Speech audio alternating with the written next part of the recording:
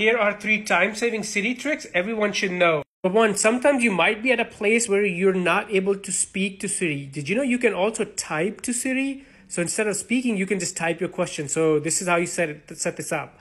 Let's go to the settings. Look for accessibility and now go to Siri here.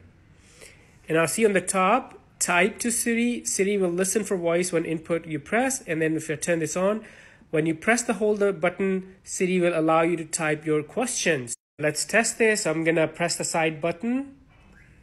And here you go. I can just type my question to Siri. How are you?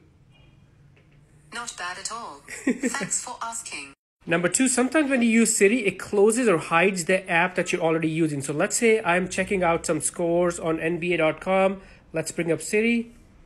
Hey Siri, how are you? So see how it hid the app that was behind it. But you can change it. So let's go back to settings, accessibility, and then back to Siri settings. And then you're going to turn this on. Show apps behind Siri.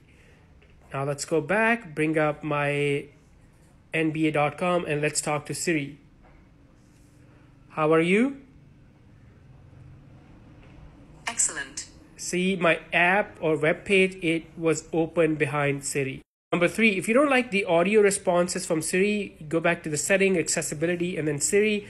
And then here is the section where you can control it. You can do silent responses, spoken responses, or do automatic.